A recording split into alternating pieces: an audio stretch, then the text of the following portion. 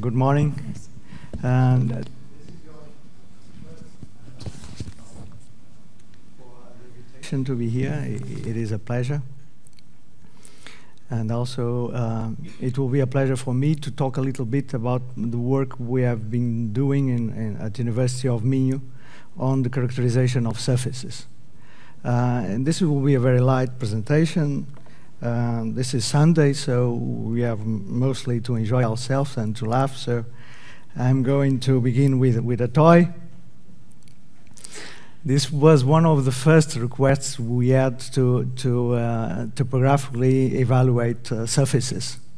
And essentially it was a small toy. You can see this is the sheaf of the Asterix, the French Gaul town that resisted to the invasion of the Romans many centuries ago.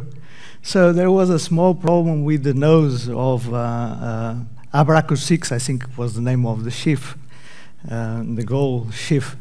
And so we had to measure the volume of the nose of this small puppet.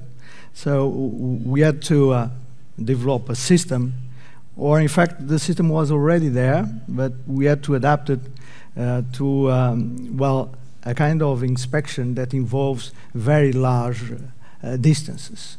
You can see the average roughness, 3D parameters of 5 millimeters, so it's an extremely big object. Anyhow, the regolmetric, so the statistical parameters that we need to try to understand what's a surface, what it means, what are going to be the effects of the surfaces when it is used in different kinds of applications. It is very important. It's very important in scientific research, in lots of industries, and more kinds, different kinds of industry.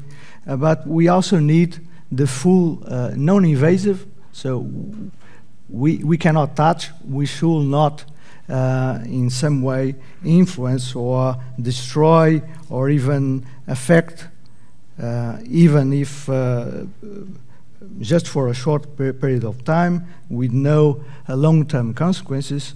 So we have to perform a non-invasive inspection, microtopographic inspection. Not only